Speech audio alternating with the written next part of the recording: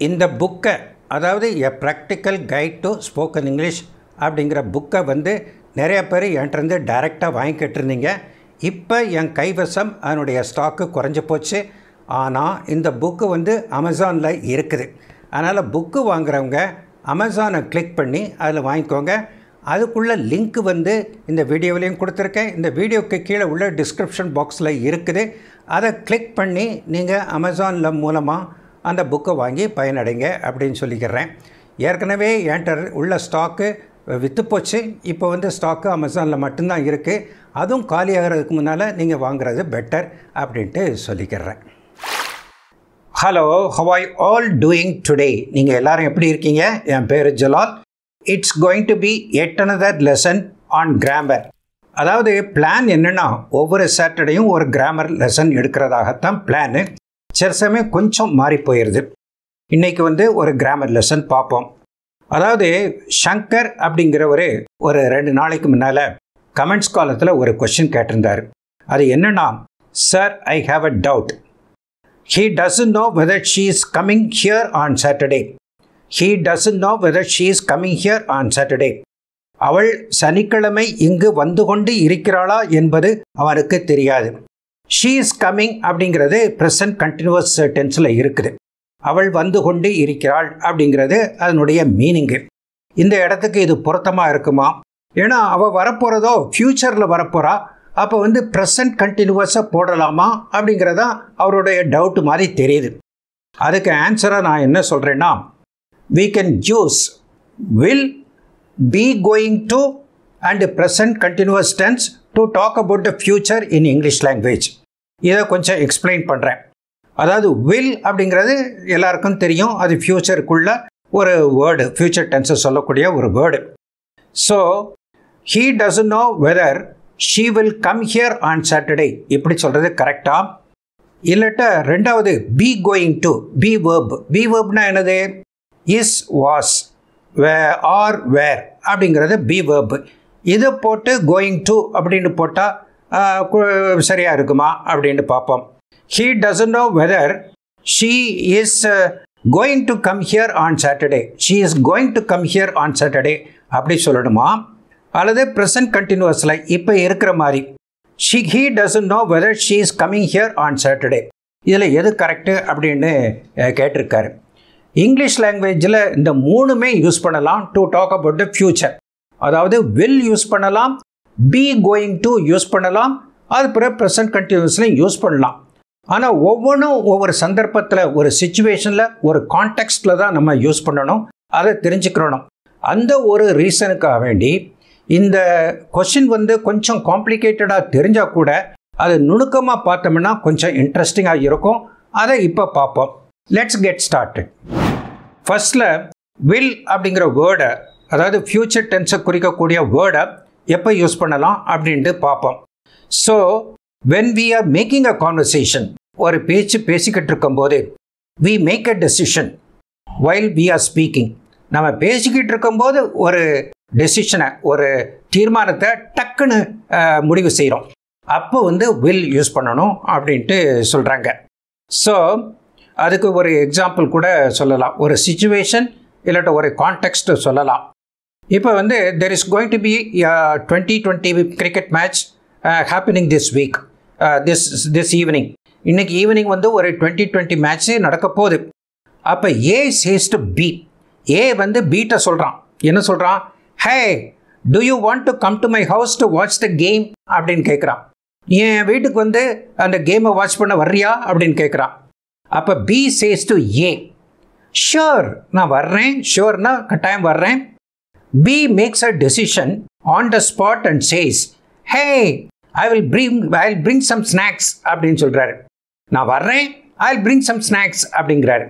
So இந்த snacks கொண்டு வர்றதை பற்றி ஒரு சடனாக டிசைட் பண்ணுறாரு. 2 பேரும் சேர்ந்து கிரிக்கெட் மேட்ச் பார்க்க போகிறாங்க. ஸ்நாக்ஸை சாப்பிட்டுக்கிட்டே மேட்ச் பார்த்தா நல்லா இருக்குமே அப்படின்னு நினச்சி அந்த மூமெண்ட்டில் அவர் டிசைட் பண்ணி, so I will bring some snacksன்னு சொல்கிறாரு.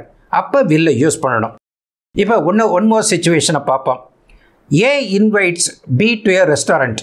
ஒரு ரெஸ்டாரண்ட்டுக்கு போகிறதுக்கு ஏ invites B. Both reach restaurant. 2 பேரும் ரெஸ்டாரண்ட் ரீச் பண்ணுறாங்க. At the table, A asks B, what would you like to eat அப்படின்னு கேட்குறார். நீ என்ன சாப்பிட விரும்புகிற அப்படின்னு கேட்குறார். அப்போ B tells A, கொஞ்சம் யோசிக்கிறார். அப்படின்னு யோசிச்சுட்டு I will have a masala dosa அப்படின்னு சொல்கிறாரு. I will have a masala dosa அப்படின்ட்டு. ஸோ அந்த மசாலா தோசை சாப்பிட்றது அந்த மோமெண்ட்டில் டக்குன்னு டிசைட் பண்ணி சொல்கிறாரு. அதனால் வில் யூஸ் பண்ணுறாரு அப்படின்னு சொல்லலாம். இப்போ வந்து வில்லை வந்து we can use will in 4 other situations. அது என்னன்னு பார்ப்போம். ஒரு ப்ராமிஸ் பண்ணுறதுக்கு கூட இதை யூஸ் பண்ணலாம். A tells B, I know I owe you 5,000 rupees. நான் உனக்கு 5,000 rupees கொடுக்கணும் அப்படிங்கிறது எனக்கு தெரியும். I will pay you tomorrow அப்படின்னு சொல்கிறார். I will pay you tomorrow அப்படிங்கிறது ஒரு ப்ராமிஸ். நான் வந்து உனக்கு கொடுக்குறேன் நாளைக்கு அப்படின்னு சொல்கிறாரு. ஸோ அதுக்கப்புறம் ஒரு த்ரெட்டுக்கு கூட அதை யூஸ் பண்ணலாம். அப்போ B tells A, ரொம்ப நாளாகி கடன் வாங்கி ரொம்ப நாள் ஆச்சு, அவன் கொடுக்கல. அப்போ சொல்கிறார், if you don't pay me tomorrow I will never lend you மணி அப்படின்னு சொல்கிறார். I will never lend you மணிங்கிறது அந்த நேரத்தில் அப்போ அவன் சொல்லும்போது எடுத்த ஒரு முடிவு, ஒரு டெசிஷன். அப்போ வந்து வில் யூஸ் பண்ணுறாரு. அப்புறம் ஒரு ஆஃபர் கொடுக்கறது கூட நீங்கள் சொல்லலாம். A man tells his wife, ஒருத்தர் வந்து அவர் ஒய்ஃப்கிட்ட சொல்கிறார். யூஸ்வலாக ஒய்ஃப் தான் காஃபி மேக் பண்ணுவாங்க. இன்றைக்கி அவர் சொல்கிறாரு, I will prepare some coffee for you. நான் உனக்கு ஒரு காஃபியை நான் ப்ரிப்பேர் பண்ணி கொடுக்குறேன் அப்படின்ட்டு ஆஃபர் பண்ணுறார். அதுக்கப்புறம் ஒரு ரிக்வஸ்ட்டு சொல்கிறது கூட சொல்லலாம். At the dining table A request B.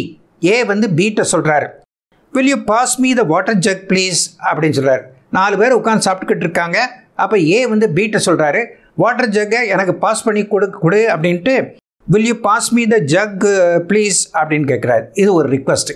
இப்படியெல்லாம் வில்லை யூஸ் பண்ணலாம். இப்போ நெக்ஸ்ட் பார்ப்போம். இப்போ இது வரைக்கும் வில்லை வந்து எங்கேயெல்லாம் யூஸ் பண்ணலாம் அப்படிங்கிறத பார்த்துட்டோம். இப்போ என்ன பார்க்க போகிறோன்னா பி கோயிங் டு அப்படிங்கிறது பி வேர்பு. அதாவது is going to, was going to, are going to, where going to அப்படிங்கிறத எப்போ யூஸ் பண்ணணும் அப்படிங்கிறத இப்போ பார்க்கலாம். We use be going to when there is an intention. ஒரு எண்ணம், ஒரு நினைப்பு இருந்துச்சுன்னா அதை பற்றி பேசுகிறதுக்கு பி கோயிங் டு அப்படின்ட்டு பேசலாம். I am going to, he is going to, I was going to அப்படின்லாம் சொல்லலாம். when we previously have some intention of doing something, ஏதாவது செய்யணும் அப்படிங்கிறத ப்ரீவியஸ்லி எண்ணம் இருக்கிறத பற்றி பேசும்போது இப்போ சொல்லலாம். அது வந்து ஸோ அதே எக்ஸாம்பிளை பார்ப்போமே. இப்போ வந்து இந்த கிரிக்கெட் மேட்ச் பார்க்க போகிறத பற்றி பேசுகிறது. அப்போ வந்து அம்மாட்ட சொல்கிறீங்க, அந்த பையன் வந்து அம்மாட்ட சொல்கிறாரு. B is explaining to his mother. என்ன எக்ஸ்பிளைன் பண்ணுறாரு? மாம், I am going to watch a cricket match at my friends house. என்னுடைய ஃப்ரெண்ட்ஸ் வீட்டில் போய் ஒரு கிரிக்கெட் மேட்ச் வாட்ச் பண்ண போகிறேன். I am going to take some snacks. I am going to take some snacks அப்படின்னு சொல்கிறார். கொஞ்சம் ஸ்நாக்ஸ் எடுத்துகிட்டு போகிறேன் அப்படின்னு சொல்கிறாரு. அங்கே வந்து என்ன சொன்னார்? ஐ வில் டேக் சம் ஸ்நாக்ஸ்ன்னு சொன்னார். அந்த நேரத்தில் டக்குன்னு டிசைட் பண்ணி சொன்னார் அவன் ஃப்ரெண்டு கேட்கும்போது. இப்போ என்ன சொல்கிறாரு? ஏற்கனவே அந்த இன்டென்ஷன் இருக்குது, ஸ்நாக்ஸை எடுத்துகிட்டு போகக்கூடிய இன்டென்ஷன் இருக்குது. அதனால் மதர்கிட்ட வந்து பெர்மிஷன் கேட்டுட்டு போகும்போது கேட்குறாரு, இப்படி கேட்குறாரு, I am going to take some snacks அப்படின்னு சொல்கிறாரு. உள்ள இன்டென்ஷனை, ஏற்கனவே உள்ள இன்டென்ஷனை சொல்கிறதுக்கு அந்த ஐ எம் கோயிங் டு அப்படிங்கிறத யூஸ் பண்ணலாம். அந்த பி கோயிங் டு அப்படிங்கிற வேர்பை யூஸ் பண்ணலாம். இந்த செகண்ட் எக்ஸாம்பிளையும் பார்ப்போம். இப்போ வந்து ரெஸ்டாரண்ட்டில் இருக்கிறாங்க. அப்போ இருக்கும்போது இன்னொரு ஃப்ரெண்டு வர்றார். அவர் வந்து கேட்குறார், ஹே வாட் டிட் யூ ஆர்டர் அப்படின்னு கேட்குறாரு. என்ன ஆர்டர் பண்ணியிருக்கீங்க அப்படின்னு கேட்குறாரு. அப்போ அந்த பி சொல்கிறார். அப்போ என்ன ஏற்கனவே என்ன சொல்லியிருக்காரு? என்ன சொல்லியிருக்காரு? ஹே I will have a masala dosa அப்படின்னு சொல்லியிருக்காரு. அந்த மோமெண்ட்டில் டிசைட் பண்ணி சொல்லியிருக்காரு. இப்போ அதுக்கு பிறகு ஏற்கனவே அது என்ன பிறகு ஒருத்தர் வந்து கேட்குறாரு, இன்னொரு ஃப்ரெண்டு வந்து கேட்குறாரு, வாட் டிட் யூ ஆர்டர்னு கேட்குறாரு. அப்போ வந்து இப்படி தான் சொல்லணும், I am going to have a masala dosa அப்படின்னு சொல்கிறார். I am going to have a masala dosa அப்படின்ட்டு. Previously I will have a masala dosa அப்படின்னு சொல்கிறாரு அந்த எண்ணத்தை சொல்கிறதுக்கு. இப்போ வந்து அந்த ஃப்ரெண்டு கேட்கும்போது ஏற்கனவே உள்ள எண்ணத்தை பற்றி இப்போ சொல்கிறார், I am going to have a masala dosa அப்படின்னு சொல்கிறார். இது மாதிரி பி கோயிங் டு இப்படி தான் யூஸ் பண்ணணும் அப்படின்ட்டு. இப்போ வந்து நெக்ஸ்ட்டு என்னன்னு பார்ப்போம். இப்போ நெக்ஸ்ட்டு என்னென்னா both will and be going to can be used to talk about the predictions. Predictionsனா அனுமானிக்கிறது, பின்னால் என்ன நடக்கும் அப்படிங்கிறத பற்றி முன்னாலேயே சொல்கிறதுக்கு பேர் வந்து ப்ரெடிக்ஷன்ஸ் அப்படின்ட்டு பேர். ரெண்டையுமே யூஸ் பண்ணலாம். இப்போ வந்து வெளியே வந்து வானத்தை பார்க்குறீங்க, டார்க் க்ளவுட்ஸ் இருக்குது and there is a cool breeze also. அதை பார்த்துட்டு நீங்கள் சொல்கிறீங்க இட்ஸ் கோயிங் டு ரெயின் அப்படின்னு சொல்கிறீங்க, மழை பெய்ய போகுது அப்படின்ட்டு ப்ரெடிக்ட் பண்ணுறீங்க. அதாவது ஒரு எவிடன்ஸ் இருக்குது, டார்க் க்ளவுட்ஸ் இருக்குது, கூல் ப்ரீஸ் இருக்குது, எவிடன்ஸ் இருக்குது, அதெல்லாம் வந்து facts. So your prediction is based on the facts and evidence. அந்த ஃபேக்ட்ஸ் அண்ட் எவிடன்ஸ் என்னென்னா டார்க் க்ளவுட்ஸும் கூல் ப்ரீஸும். அதை வச்சு நீங்கள் சொல்கிறீங்க இட்ஸ் கோயிங் டு ரெயின் அப்படின்னு சொல்கிறீங்க. அப்படி இல்லாமல் நீங்கள் ஜென்ரலாக சொல்கிறீங்கன்னு வச்சுக்கோங்க, நாளைக்கு மழை பெய்யும் அப்படின்னு சொல்கிறீங்க, இட் வில் ரெயின் டுமாரோ அப்படிங்கிறீங்க. அதுக்கு எதுவும் எவிடன்ஸ் இருக்கா? டார்க் க்ளவுட்ஸ் இப்போ இருக்கணும்ல, இல்லை, டார்க் க்ளவுட்ஸ் இல்லை, கூல் ப்ரீஸ் இல்லை, அதை பற்றி உங்களுக்கு ஒன்றும் தெரியாது. அப்போ வந்து நீங்கள் சொல்கிறீங்க இட் வில் ரெயின் டுமாரோ அப்படின்ட்டு ஒரு ப்ரெடிக்ஷன் சொல்கிறீங்க. அது வந்து தட்ஸ் வாட் யூ திங்க், நீங்கள் நினைக்கிறது அப்படி இருக்குது. அது வந்து not based on evidence R facts. அப்படி இருக்கும்போது வில் யூஸ் பண்ணணும் அப்படின்னு சொல்லிக்கிறேன். இப்போ நெக்ஸ்ட் பார்க்கலாம். ஃப்யூச்சரை பற்றி பேசுகிறதுக்கு வில்லையும் பி கோயிங் டு அதையும் எப்படி யூஸ் பண்ணுறது அப்படின்ட்டு இது வரைக்கும் பார்த்துட்டோம். இப்போ வந்து ப்ரெசன்ட் கண்டினியூஸ் டென்ஸை எப்படி ஃப்யூச்சரை பற்றி பேசுகிறதுக்கு யூஸ் பண்ணலாம் அப்படின்ட்டு பார்ப்போம். ஜென்ரலாக ப்ரெசன்ட் கண்டினியூஸ் டென்ஸ் வந்து ஒன்று இப்போ நடந்துக்கிட்டு இருக்குது, நிகழ்ந்து கொண்டு இருக்கிறது அப்படின்னு சொல்கிறதுக்கு தான் யூஸ் பண்ணோம். ஃபார் எக்ஸாம்பிள், இப்போ மழை பெய்துக்கிட்டு இருக்குன்னு சொல்கிறீங்க, அதுக்கு எப்படி சொல்லணும்? இட்ஸ் ரெய்னிங் அப்படின்ட்டு ப்ரெசன்ட் கண்டினியூஸ் டென்ஸில் சொல்கிறீங்க. ஆனால் ப்ரெசன்ட் கண்டினியூஸை ஒரு ஃப்யூச்சருக்கும் சொல்லலாம். எப்போ சொல்லலாம்னா, ஒரு பிளான்டு ஆக்ஷன் நடக்கும்போது, பிளான் படி ஒரு நிகழ்ச்சி நிகழும்போது அதை சொல்லலாம். பிளான் படி நடக்கிறது, ப்ரோக்ராம் படி நடக்கிறது, இல்லாட்ட ஒரு அப்பாயின்மெண்ட்டை ஃபிக்ஸ் பண்ணி அதுபடி நடக்கிறது, அதை பற்றி பேசும்போது அந்த ப்ரெசன்ட் கண்டினியூஸ் டென்ஸை யூஸ் பண்ணலாம். அதெல்லாம் ஃப்யூச்சரில் நடக்கிறத இப்போ பேசலாம். ஃபார் எக்ஸாம்பிள் சென்டென்ஸை பார்ப்போம். ஐ ஆம் travelling to Madurai on Sunday to attend wedding. Travelling to Madurai இது வந்து according to the plan. To attend wedding also according to the plan. அதனால் ஐ ஆம் ட்ராவலிங் டு அட்டெண்ட் வெட்டிங் அப்படின்னு சொல்கிறது கரெக்டாக இருக்கும். செகண்ட் சென்டென்ஸ் வந்து ஐ ஆம் attending an interview tomorrow morning அப்படின்னு சொல்கிறீங்க. நாளைக்கு ஒரு இன்டர்வியூ அட்டெண்ட் பண்ணுறேன் அப்படின்னு சொல்கிறீங்க. அட்டெண்ட் பண்ணி கொண்டு இருக்கிறேன் அப்படின்ட்டு அந்த ப்ரெசன்ட் கண்டினியூஸில் சாதாரணமாக அண்டர்ஸ்டாண்ட் பண்ணுறோமே, அதை மாதிரி நம்ம டிரான்ஸ்லேட் பண்ணக்கூடாது. இப்படி தான் சொல்லணும். ஃப்யூச்சரில் நடக்கிறத இப்படி தான் சொல்லணும். நான் வந்து இன்டர்வியூ நாளைக்கு அட்டெண்ட் பண்ணுறேன் அப்படின்னு சொல்லுங்க. I am attending an interview tomorrow morning அப்படின்னு சொல்கிறீங்க. ஸோ இப்படி இருக்குது. இப்போ சம்மரி பார்ப்போம். வில் அப்படிங்கிறத the decision to two is made at the time of speaking. அவர் வந்து ஹோட்டலில் கேட்குறாரு, என்ன சாப்பிட்ற அப்படின்ட்டு கேட்குறாரு. I will have a masala dosa அப்படின்னு சொல்கிறீங்க. At the time of speaking அந்த டெசிஷன் எடுக்கிறீங்க. அதுக்கப்புறம் பி கோயிங் டு அப்படிங்கிறது expressing the intention to do something that is already decided. நீங்கள் ஆல்ரெடி டிசைட் பண்ணியிருக்கீங்க, ஸ்நாக்ஸ் எடுத்துகிட்டு போகணும் அந்த கிரிக்கெட் மேட்ச் பார்க்குறதுக்கு அப்படின்ட்டு. அம்மாட்ட சொல்கிறீங்க I am going to take snacks அப்படின்னு சொல்கிறீங்க. ஸோ அது வந்து ஆல்ரெடி டிசைட் பண்ணதை ஒன்று சொல்கிறீங்க, I am going to take ஸ்நாக்ஸ்ன்ட்டு. அப்போ வந்து கோயிங் டு யூஸ் பண்ணணும். பி கோயிங் டு அப்படின்ட்டு யூஸ் பண்ணணும். I am going to. அதுமாதிரி present continuous டென்ஸை to do something that is already plant. இப்போ தான் பார்த்தோம், ஏற்கனவே பிளான் படி நடக்கிறது. ஸோ இன்றைக்குள்ள லெசன் இதுதான். இப்போ வந்து அந்த இன்ட்ரொடக்ஷனில் நான் சொன்னேனே மிஸ்டர் சங்கர் சொன்ன சென்டென்ஸு, அந்த சென்டென்ஸை பற்றி கொஞ்சம் டிஸ்கஸ் பண்ணுவோம்.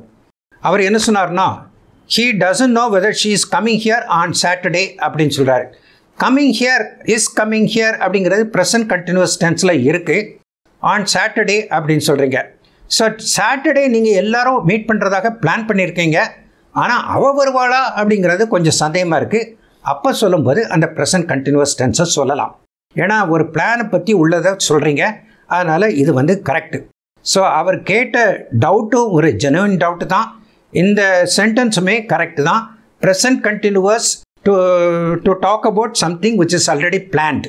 சாட்டர்டே பிளான் பண்ணி இருக்கிறீங்க. அதை இப்படித்தானே தமிழில் சொல்லுவோம். அவள் சனிக்கிழமை இங்கு வருகிறாளா என்று அவனுக்கு தெரியாது, அவர் வருகிறாளா என்று அவனுக்கு தெரியாது அப்படின்னு தான் ட்ரான்ஸ்லேட் பண்ணணும். ஸோ இது வந்து கரெக்டாக இருக்கும் அப்படின்னு சொல்லிக்கிறேன். So I think you appreciate the difference between these three phrases அப்படின்னு நினைக்கிறேன்.